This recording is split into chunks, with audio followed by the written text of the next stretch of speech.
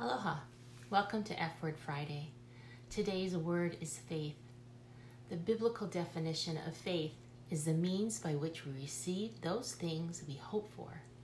Neither is faith sight. Faith is the evidence of things not seen. Faith can only operate in the realm of the invisible concerning those things we hope for and do not see. To put it another way, you will see it when you believe it, not the other way around. Believe things will all work out. Trust in a higher power, God, Spirit, universe. Faith without works is dead. What does that mean? I think part of the work is continuing on with a positive attitude despite what's going on. And that can be work, right? Especially when things seem to be so overwhelming. That's when you focus on what you desire.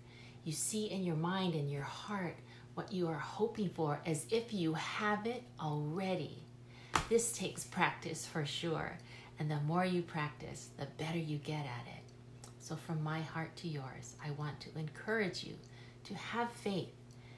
And I join my faith with yours, that goodness will prevail, that our prayers are heard and are being answered now. May we all manifest the things we hope for and do not yet see. You have my warmest aloha.